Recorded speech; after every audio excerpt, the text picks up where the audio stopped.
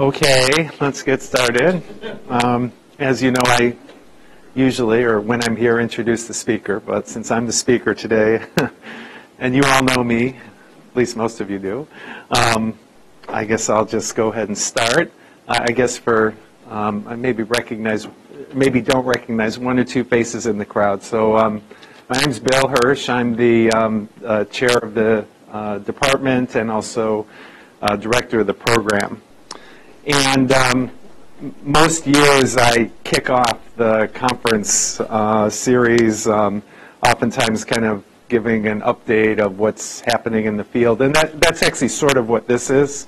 But I'm going to shift the focus a little bit to focus just on the educational program. There's obviously a lot of other exciting things happening in informatics. But I'm going to focus on the educational program, in part because, as you know, we sometimes use this conference for practice talks, and there is actually an educators collaborative that has been formed in the School of Medicine, and they have a Grand Round series, and so they were looking for speakers, so I volunteered to speak. Always want to talk about our program, and so I'm actually giving that talk next week, which will largely be these slides. But what I'm actually going to do, though, is some of the things that will be clear review to you all. I will go through very quickly. And then what I'd like to do is to leave a little time at the end and get some feedback, not only about the talk, but the program, if there's any issues people want to bring up.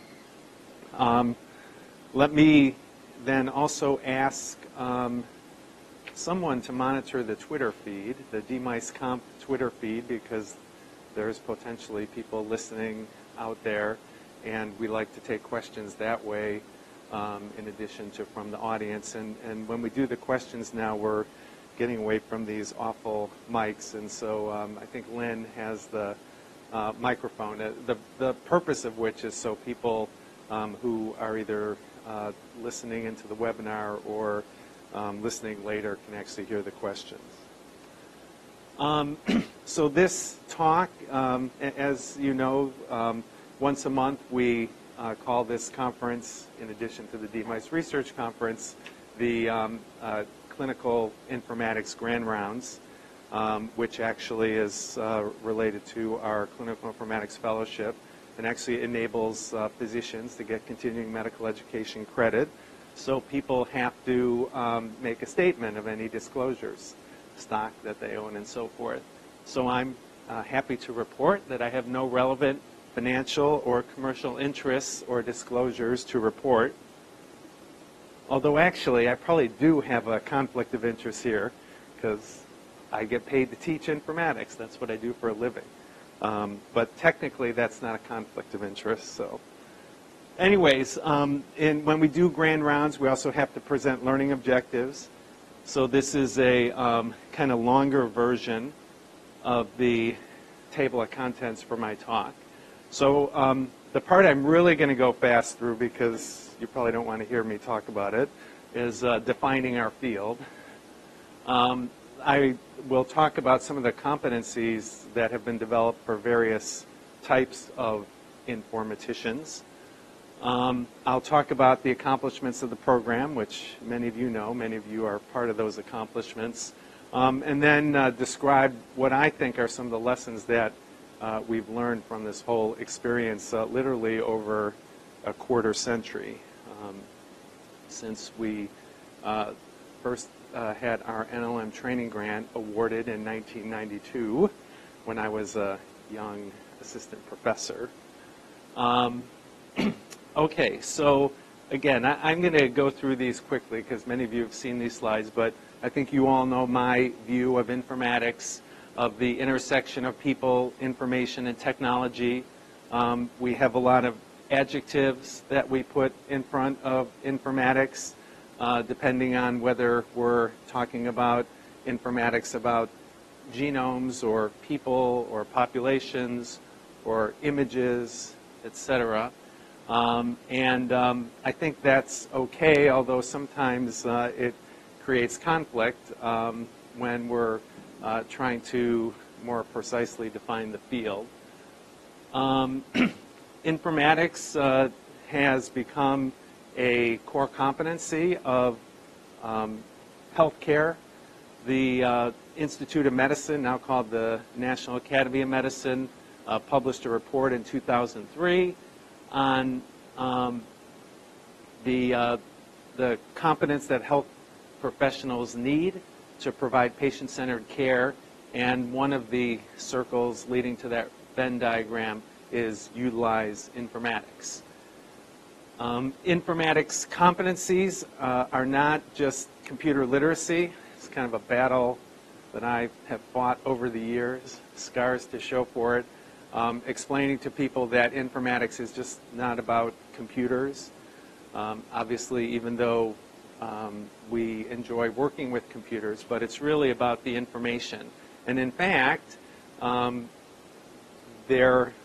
we, for example, with medical students, we know that they come in, they all are very computer savvy, email, messaging, Facebook, etc.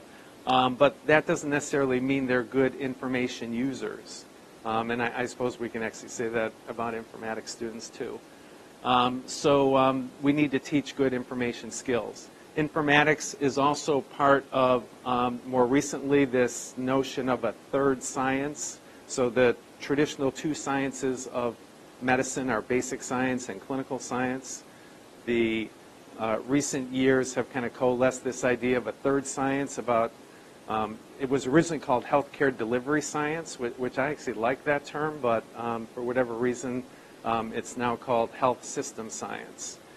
Just the idea that medicine, healthcare are more than just biology and clinical. It's really about systems, how you deliver care, the quality of care that you deliver, cost effectiveness, etc. And informatics is listed as one of the core domains of health system science. There's actually a book that's been published, and I was asked to write the informatics chapter in that book. And so that's another way to look at informatics. Informatics is also important for physicians. As you all know, it's now a subspecialty of all specialties. There's over 1,400 board-certified physicians, including a few of us in this room. We also have a new fellowship. I'll actually mention that in a little bit. I think, even though there's actually some issues, I actually think it's been a good development for the informatics field. But informatics is not just about physicians. There are many others who work in informatics, coming from other health professions, life sciences, IT, etc. And in fact, AMA is developing a advanced health informatics certification, although there's some issues around it, who's going to be eligible for it. But the point is that informatics is about more than physicians. And informaticians really play a role now across the healthcare enterprise, whether it's academia, research, healthcare delivery, etc. I think we've kind of reached the point now where most people in healthcare know what informatics is, though there's still occasionally confusion there. This part you may be less familiar with, but another thing that's happened in the field is the defining of competencies. It's actually something that's happened in education, rather than just think we need to have people memorize some body of knowledge.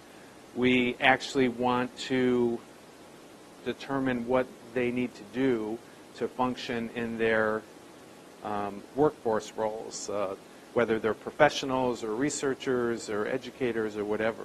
So there have been the development of competency sets for different types of, for informaticians, but also for, you'll see one set which we actually developed and are known for here, actually for medical students, although in reality it's applicable to pretty much all health professions. So there's a lot of text on these slides, and my goal, even with the audience next week, is not to read through them all, but to just show you the competency sets, but to really look at it from the standpoint of the big picture. And I have references. Actually, I will distribute these slides around for those who want to look at them. But one set of competencies is the core competencies for biomedical informatics that was developed by AMA and published in 2012. This set of competencies actually applies to most of us in this room who do informatics. And I like this set of, I like all these set of competencies actually, but I like this one because it really describes what we do as informaticians. We don't just go in and install software and hope that it'll work or think that it's going to work. But we, first of all, we acquire the professional perspective in informatics, and that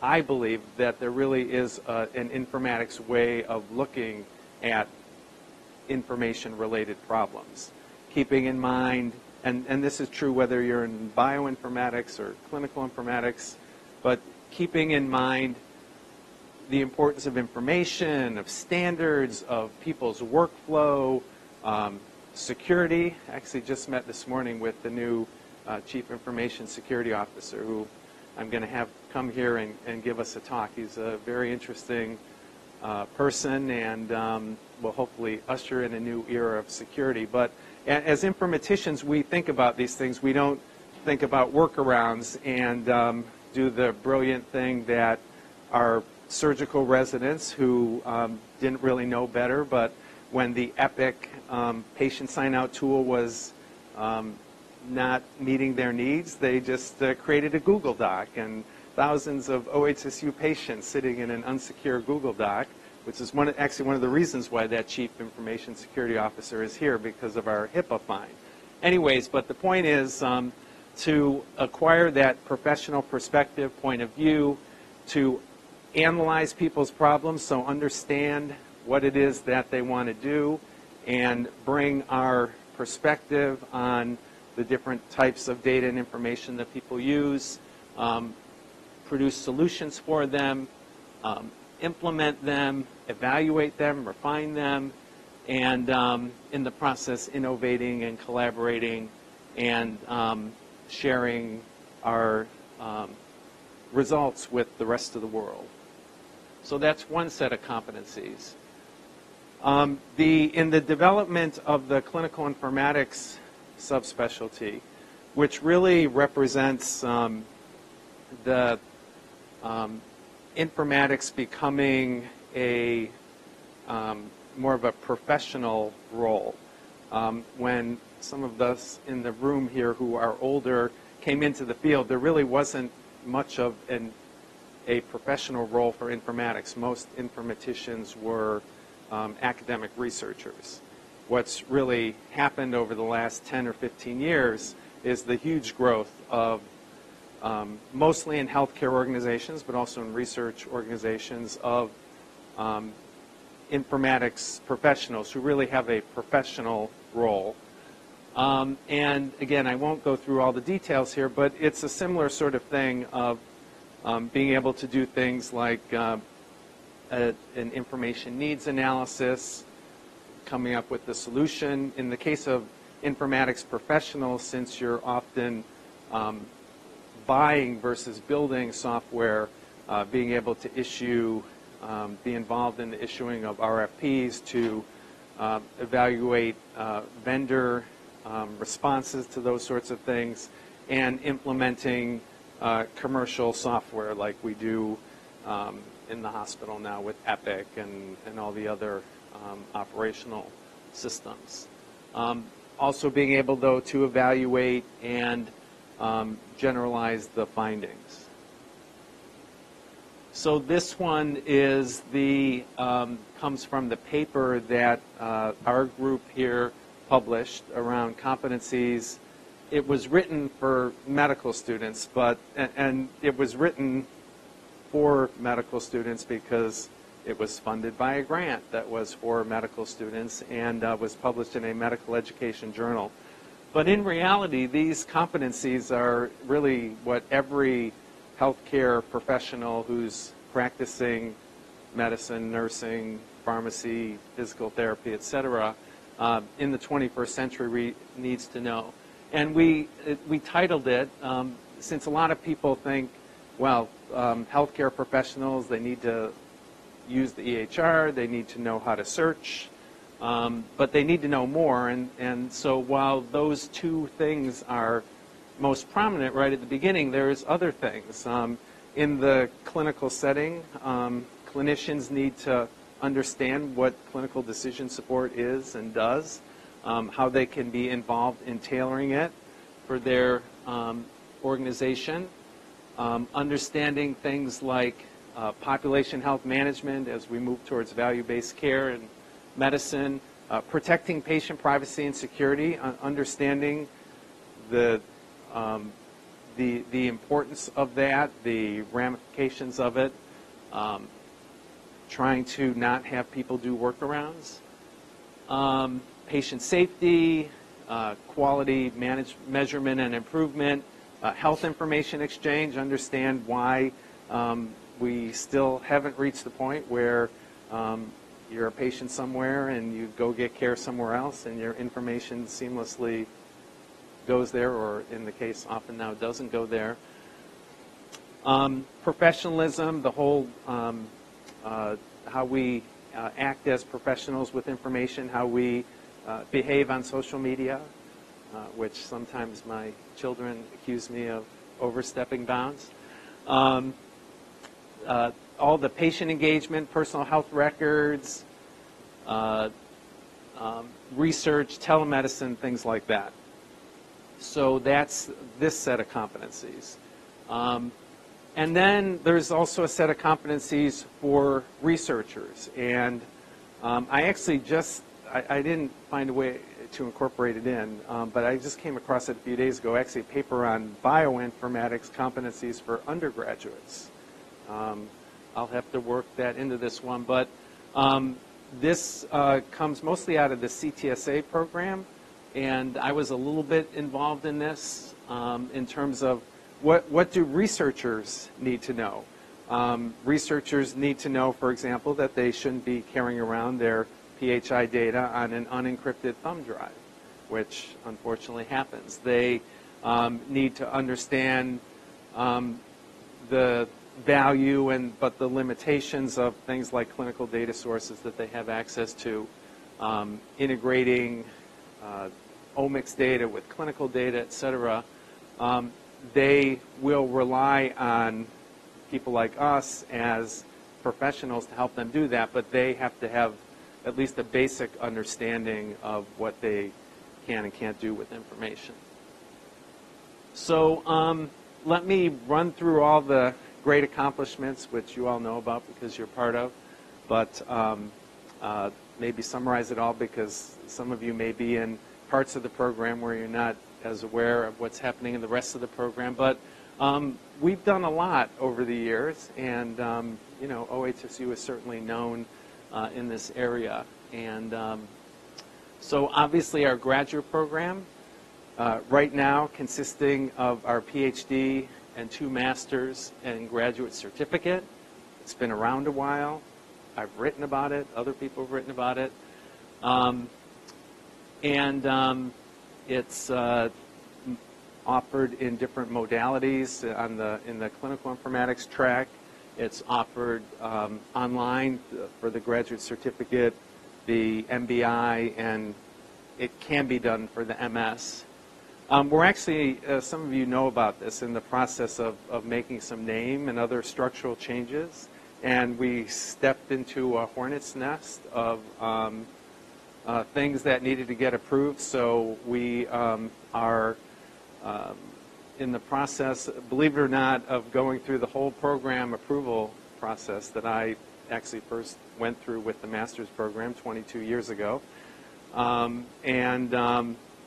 But we're confident that we'll make it out of that. Actually, Diane has put a ton of effort, Andrea as well, and hopefully in the next, after several months, this will all be behind us.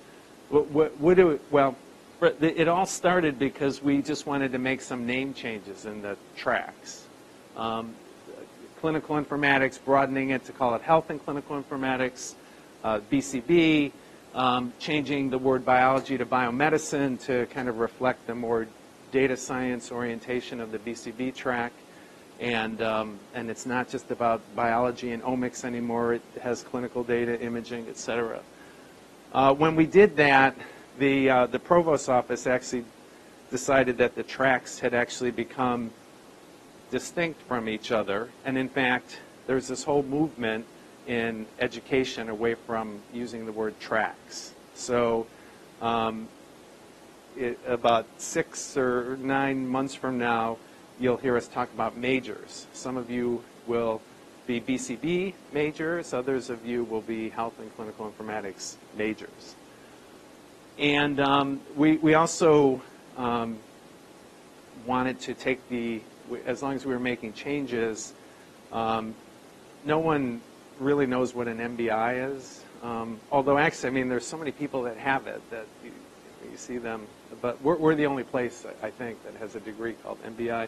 Anyways, we did that because in the old days, if you didn't do a thesis, people didn't want to call it a Master of Science. Well, now the world has changed, and any master's degree can be called a Master of Science. So we'll soon be Master of Science with thesis and Master of Science without thesis. So that's what you'll be able to call your degrees. Anyways, so we're working on this, and we'll let you know when it happens. Our numbers continue to go up. We, as of June, now have awarded 738 degrees and certificates to 666 people. Some people have more than one. Some people like to collect them.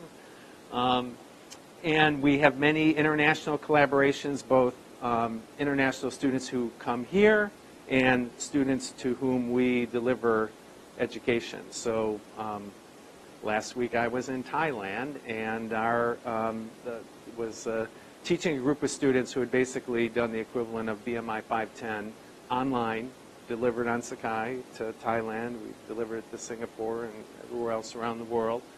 And our students live all over the place.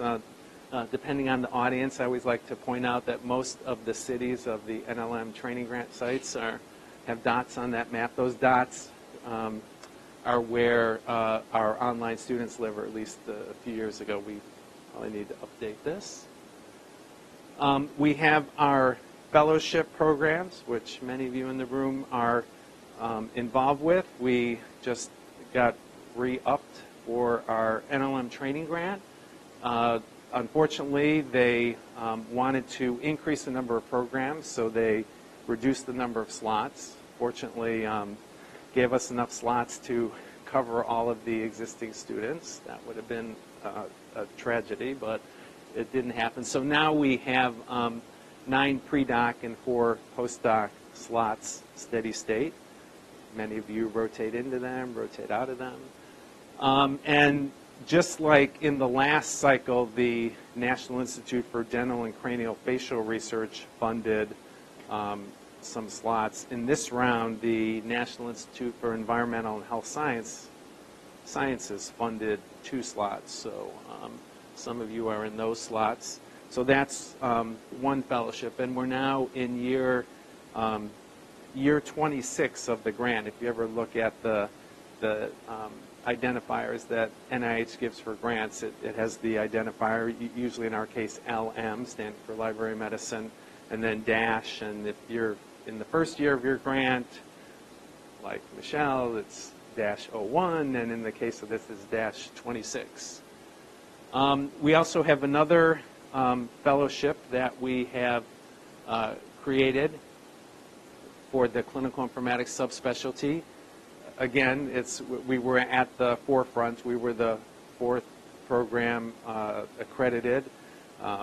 Vishnu did all the work to make sure that happened. And in fact, our friend Chris Longhurst wrote a paper about the experience of the first 4 programs, which we were part of. What's another interesting thing with the fellowship is that the online courses are actually very amenable to the fellowship. And so there are about a half dozen other clinical informatics fellowships from other places who are employing our online courses. And so they take our courses, interact with our not only our clinical informatics fellows, but also our other students. And one thing I've aimed for in all of this was one family of informatics education. And people's backgrounds and interests and career goals are very different, but I've always thought there would be value of having people together, certainly taking courses as much as possible. So, and then we have, it's like a lot of things. We sort of stumbled into it, and it actually turned out to be a huge thing. Back in 1999, when many people accessed the internet with a telephone modem, people would be asking us, you know, could you put your courses online? So we actually, kind of as a little experiment, must have been the summer of '99, I had actually hired one of our master's students, and she helped me put DMI 510 online, and we taught it that fall. And you know, the internet was a lot different then. At least half, maybe 2/3 of the people connected by, you know, 2400 baud or whatever I get 56K baud modems and things like that. So we had to be very cognizant about bandwidth. But it was successful, and people wanted more, so that's why we actually created the graduate certificate program. We didn't actually think that people would want a master's degree, but they did. So then we put the clinical informatics track master's degree online, and maybe the rest is history. But that did lead us to develop the certificate, the 8-course subset of the master's, and then this was also at a time when people were starting to develop professional master's degrees. It was recognized in many fields that people wanted the knowledge of the master's degree but didn't necessarily want to do a long research project. And in fact, we had a number of students who were phenomenally bright, but for whatever reason, not really researchers. And it really provided them an opportunity to learn more about informatics and to not have to do a long research project. We did decide with the master's program that if we were going to award a master's degree, they should spend some time on our campus. And we had had some experience with other programs of crunching. It's actually one of the advantages to the quarter system, kind of crunching a quarter program down to basically a week. So as you all know, over the summer now we usually teach several courses. In fact, even the BCB track has a short course, the analytics course with the folks from Kaiser, although it's actually both tracks. Another thing that's happened is the 10x10 program, which has also achieved success in its own right. What happened was AMA was looking for online learning experiences, and they were able to find a lot of people who wanted to charge them a lot of money for a small amount of content. BMI 510 was already online. It was sort of a perfect storm.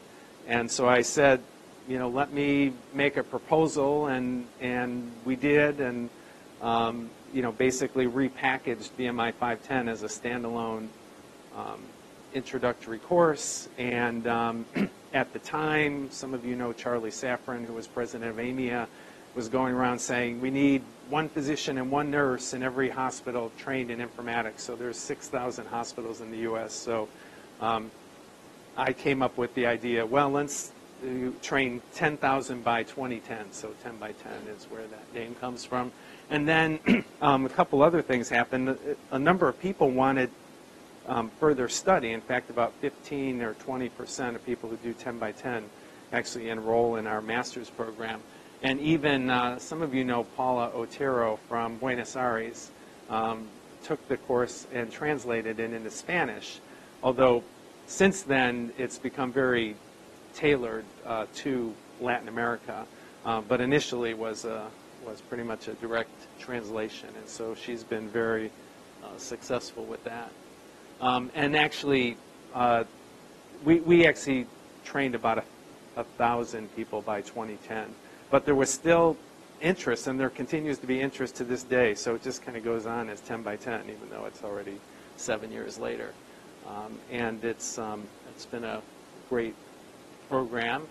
The program, we've also been awarded other grants. We actually got a training grant from NIH. Some of you remember our Argentine fellows, Alfredo and Charlie and Sonia.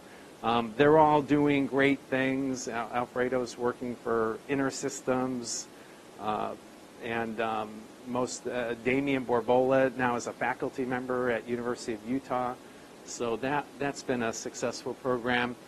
We got the large amount of money from the high-tech grant, the stimulus dollars, more recently the BD2K, and then updating the health IT curriculum. We've also, several in this room, I see Vishnu, I don't think I see Paul, but we've actually, I kind of liken it to, actually back in the 90s, I tried to convince the powers that be in the School of Medicine, we should teach some of this stuff to medical students. And it was sort of like wandering around the desert. And then George Mayacano, some of you know George, who's our Senior Associate Dean for Education, led us into the promised land. Although, fortunately, I wasn't Moses, so I didn't have to not get to go into the promised land. But anyways, we've actually quickly become, and I can say this with a straight face, we have more clinical informatics now in our MD curriculum than probably any other program in the country. It's also been facilitated by the AMA grant that funded some of the work. And we've developed a lot of activities for medical students, though really at their kinds of competencies. So our medical students, well, or I should say the average medical student doesn't need to implement machine learning algorithms or develop fire queries and things like that. But they need to know how to use informatics tools in their care. And we've developed a lot of different modalities. Actually, Gretchen has also been heavily involved with that to do various things. And being good academics, we've written about it. It's got my name there, but there's actually 7 or 8 of us. Couldn't fit them all on the line, but wrote a chapter describing everything that we've done. One thing we learned, I had actually forgotten from my medical education, is medical students only study stuff that's on the test. And we didn't actually create much assessment at the beginning, so they didn't do our stuff because it wasn't on the test. Anyways, so we got stuff on the test now, and so they're doing informatics. We've also been involved with other learners. We have students from the HIP program, the Human Investigations program. We actually, the BD2K educational materials around data science, some of those modules are mapped to some of those competencies for clinical and translational researchers. We've also been involved, there's this process going on, it won't impact most of you in the room, but to transform PhD education in the School of Medicine. You may have heard a little bit about it, called Creative Ideas. It's still at least a year down the road, so it won't impact you all much. But it will actually potentially bring us closer to and more aligned with the rest of the PhD programs. But right now we're involved in the planning process, and we also have our articulation with Portland State, the 3+2 program that if one hits the ground running at Portland State, can basically get a bachelor's degree and a master's degree in 5 years. And there are relatively few students have actually completed that, but the option is there, and I'm hoping it will grow to include other majors, other undergraduate majors. So what have we learned in all this? So this is my kind of take on it. I've been, over the last few weeks, as I've put these slides together, trying to kind of categorize and summarize the kind of lessons learned. And so actually this part I'd be interested in getting some feedback, and I think I'm doing pretty well, so I will leave plenty of time for that. So I kind of, as I thought about it, broke it down into students and sort of technology and modalities of learning, and then issues around the program and support. So students, we've certainly seen a shift in informatics from, as I've already said, formerly a mostly academic undertaking, but now many professionals, kind of exemplified by the work that goes on in clinical informatics and clinical settings, where it's really, if they're doing their job well, taking and applying informatics. And then part of that's due to the shift that we've seen of in the early days of the field. The real big programs were those that had developed their homegrown EHRs, and as many of you know, one by one, those systems are being replaced, mostly by Epic, and you know, Vanderbilt now, partners. Heck, even the VA is planning, probably unfortunately because it's so widespread and supported, but swapping out Vista for Cerner, for better or worse. So that's been a change in the field. One thing that we've always experienced in this program is really two kind of distinct, well, not distinct, it's probably more of a continuum, but categories of learners. The kind of first career people who are relatively recent, maybe haven't finished their primary training, as opposed to, especially in the clinical side, although somewhat a few in BCB, who mid-career transitioning into informatics. And oftentimes those who are transitioning in mid-career have jobs, have families. I think that's part of the reason for the success of the distance learning is that people don't need to pick up and move to Portland and become a full-time student. They can access it remotely. Another interesting finding that I didn't really think about initially, but I chuckle when I see it, is, you know, we've created this virtual community. I often see our online students, well, maybe like at conferences, hanging out together, but networking with each other, keeping track of each other, and 2 times, at least I know, is that marriages. Some of you remember Darren Nicholson and Michelle Lee, and I'm trying to remember the other one now. I can't, but anyways, so we've facilitated a lot of relationships. Then another thing that this has actually been a challenge for the clinical track, is actually getting people to come to class. We can't seem to do that anymore.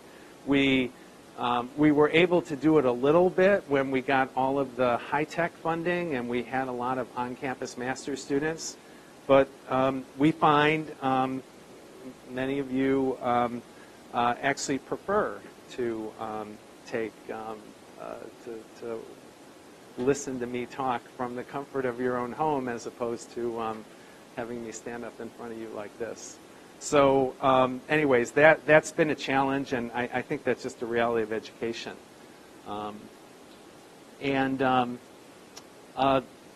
Although the thing is, I think we found with distance learning that pretty much anything that one needs to do can be done remotely. I have Skype calls with online students. They work on projects and things like that. There's probably some difference to sitting across the table from someone and working on something, but we've certainly found, Joan used to use virtual projects, which I guess it got sidetracked because of time zone differences and things like that, but you can certainly do a lot that way. In terms of the technology and teaching modalities, again, I think pretty much everything you can do in a classroom can be replicated, at least in informatics. You know, maybe not in learning a real hands-on skill like, say, surgery. But I'll talk a little bit about lectures, interaction assessment, and I actually have to mention, I don't see any of our Sakai folks here, but the quality of support has really improved over the years and has also helped.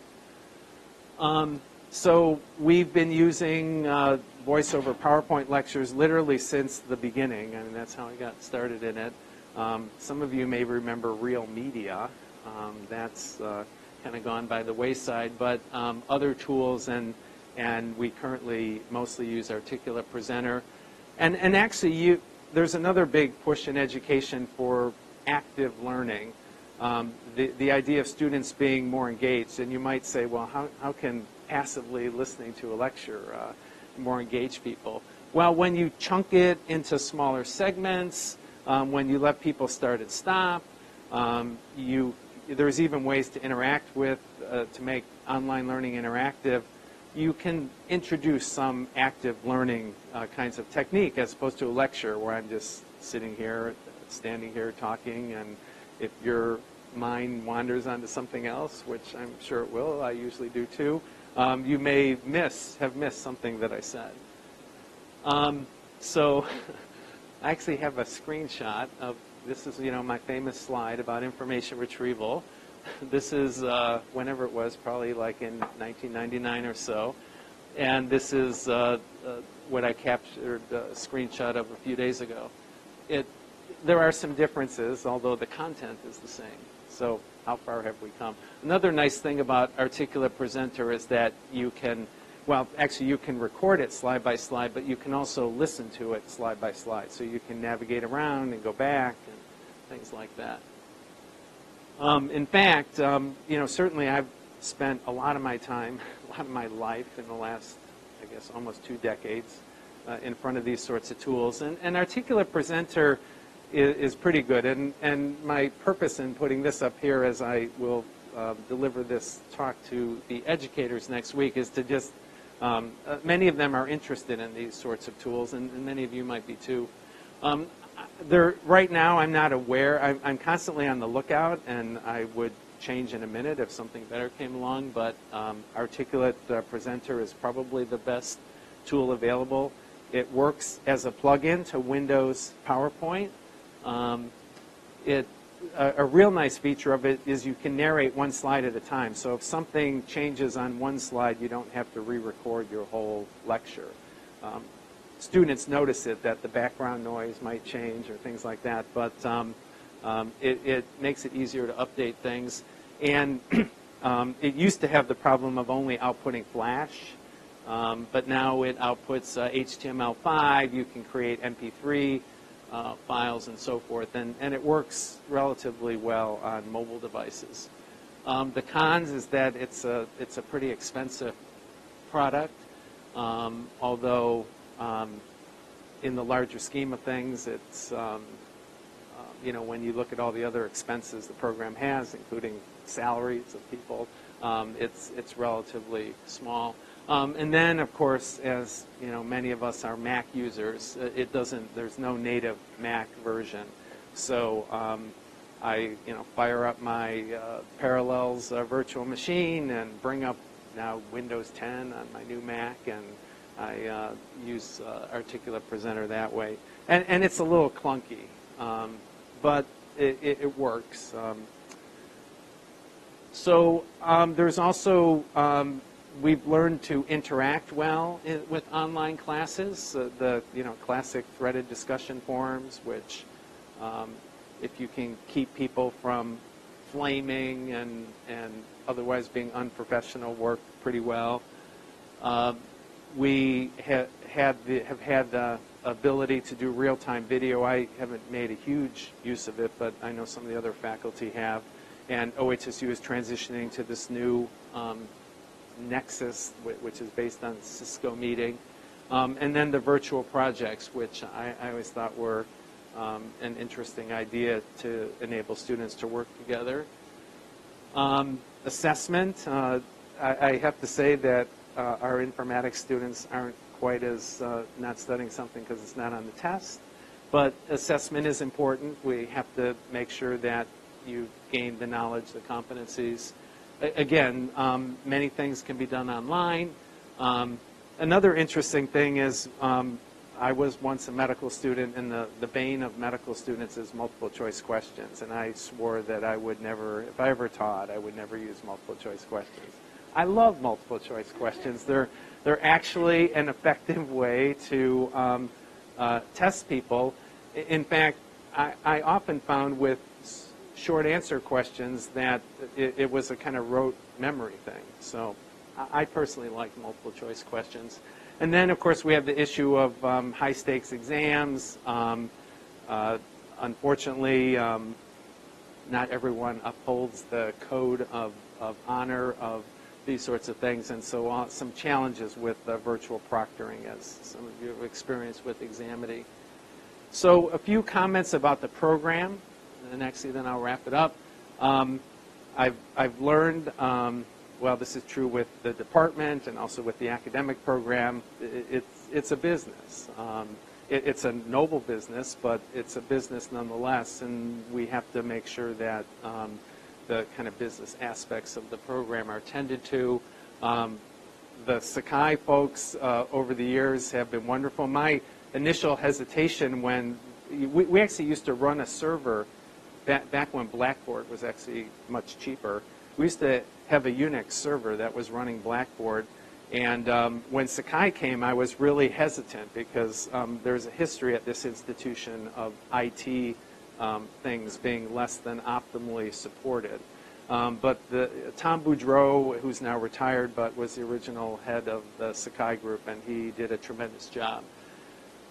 We've also learned that responding to students, even folks such as yourself who are on campus here, but the online students, even if it's just a response to tell them that you will get back to them, just to acknowledge that they're there. It's, I mean, I certainly find this in other things of what I do. When you send an email and then you don't hear back after days, weeks, whatever, I actually have a paper that's sitting under review at a journal, and I haven't heard anything in 5 months, although I've queried them a few times. It's kind of frustrating. So just, you know, being timely in your responses to people. In fact, we have a policy, you all should know, that, in fact, this applies to all faculty, not just online faculty, that we have an initial response back to students within 2 business days of when the email was received. A few other lessons I've learned. I live a very asynchronous life. All of the teaching I do is asynchronous, you know, so I don't have to find, if I'm traveling, I don't have to find a substitute. On the other hand, oftentimes the first thing I do, like when I got to Thailand last week, check my email, check my Sakai.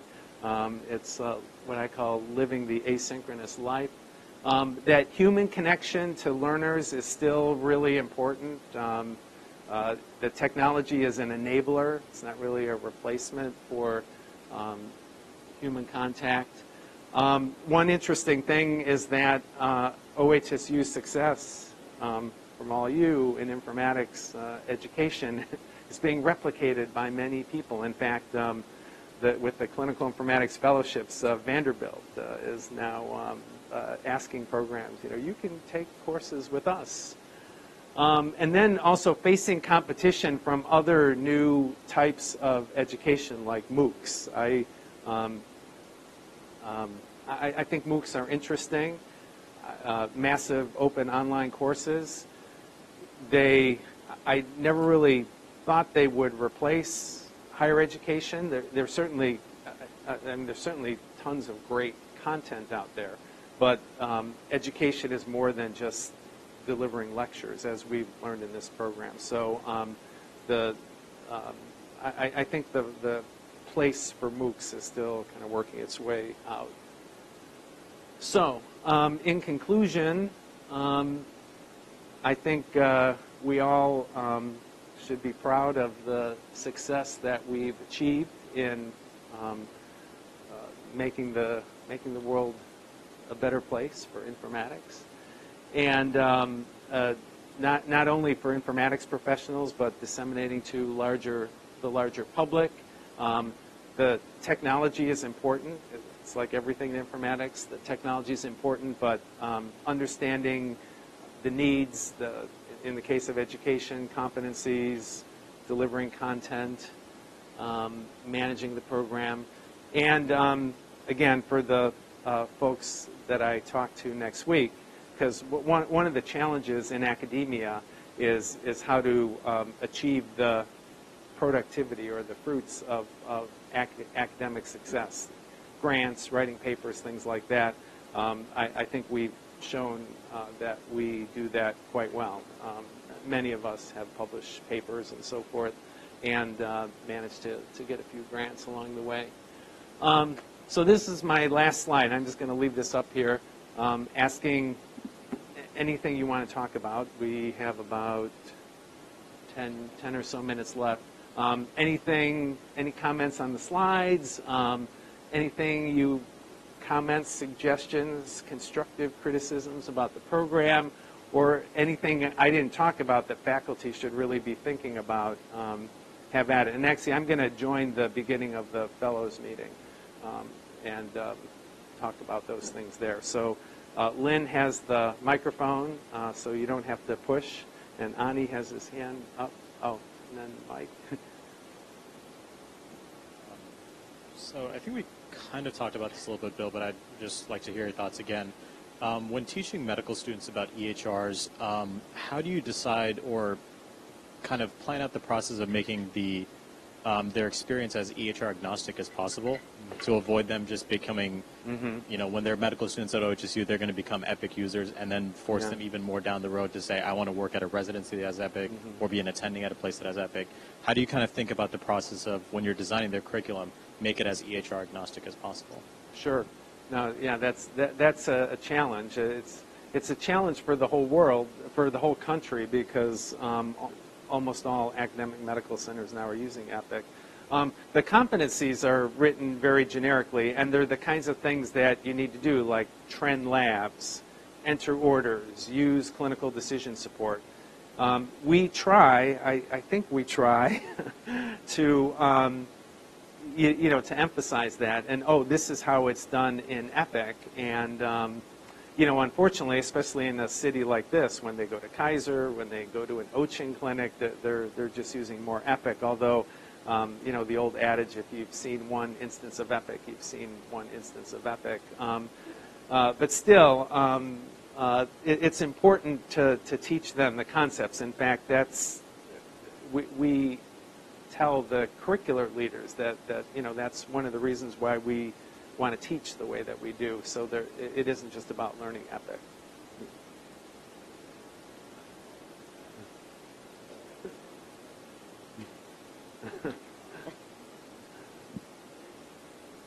So I guess as a follow-up to that, has there been any discussion with the EHR vendors of potentially offering maybe an educational instance of their EHR so that an institution can have multiple versions without having to purchase the, extended, like a full kind of version of Cerner? We can just have an educational instance of Cerner so that OHSU has multiple options available. Is that kind of Yeah, I'm sure that question comes up, but I know that Epic's answer to that is that, well, if you're an Epic customer, you can do anything health professions, education related you want with Epic. We actually pay Epic by the transaction.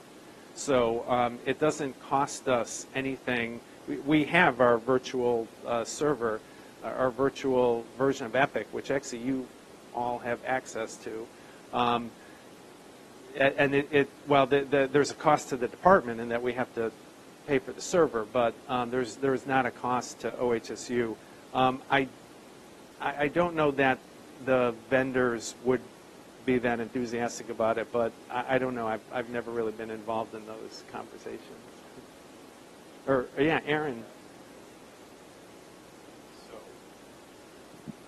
if you have the vendor's EHR in the clinical systems, like Bill was saying, they're pretty flexible about using it for education. But if you want another vendors, they're not so interested. I mean, I've had talks with Cerner about this, and they're not interested. What they would like to do is sell you, access to their educational instance of that platform or whatever. So they're also looking at it as a way to make money. But if they already have a huge contract with the institution, then they tend to be a little bit more flexible. Epic started with us, and now they have fleshed out a whole program for using their EHRs in education, but with their customers. I don't know specifically Epic's plans in terms of charging people who aren't their customers. Yeah, I do know that Cerner has created an online accessible version of their EHR to sell, basically, or sell seats for education.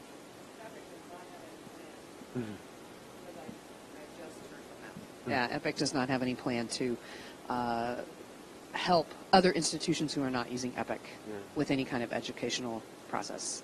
They send out a standard response of, this is something we're thinking about, and we'll reach out when the time comes. And pretty soon, if you want hands-on with Cerner, you'll just be able to walk across the bridge. I was told by some folks from Portland VA that they actually may be the first instance of Cerner.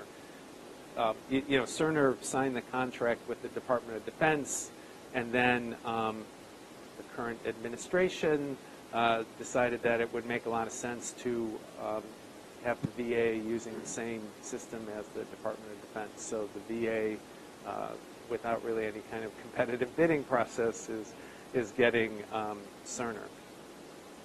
Yeah, Mike. I actually think it's very amazing, the whole online program that this department has created. I have a question about the online part.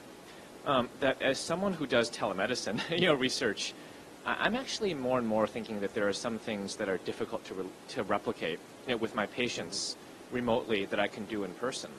And I think we see that in the hybrid class, where I think that there are things that the students get out of being in person that they can't remotely. And people who do NIH grant reviews, there's the in-person review versus the phone conference versus the moderated discussion threads. And I personally believe that the in-person one is still sort of, there are things that are tough to do. And so I'm curious what your thoughts are about moving forward. Do you, and maybe this is a question for everybody, think that there are some areas that we could be doing to sort of better replicate something that's missing in the online part? Because I'm actually having trouble figuring out what that is, but I know you've thought about it more.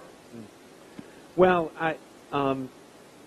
actually, similar to telemedicine, we really shouldn't think of online necessarily as a replacement for face-to-face learning.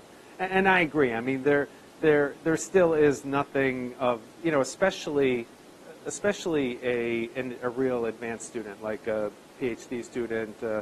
That's why we actually, we occasionally talked about it, but we've never really seriously thought about putting a PhD program online. Because there is that sort of, when you're in a mentor-mentee kind of relationship. I'm sure there's probably things that are missing, but it's just like, again, telemedicine is not really meant to be a replacement for face-to-face care. It's meant to provide care when you couldn't otherwise do it. So being out in a rural area or an elderly infirm person who can't get out of their home and so forth. And so, I think that for many people who would not be able to have informatics education, this provides a way. Now that said, on the other hand, I'm thinking as I'm saying that, I just told you guys that we can't. This is a phenomenon, certainly a phenomenon in the medical school. They record all the lectures, and a lot of the medical students choose to just watch them from the convenience of their own home, especially if they can double time them, and it goes much faster. They don't have to come to campus. So So I don't know. That is a good question, but I think that gets to online. We used to completely separate. You're either online or on campus, and that distinction has kind of gone away. So yeah, I think we need to think about how we can make it the learning experience better for remote people. Yeah, Dana.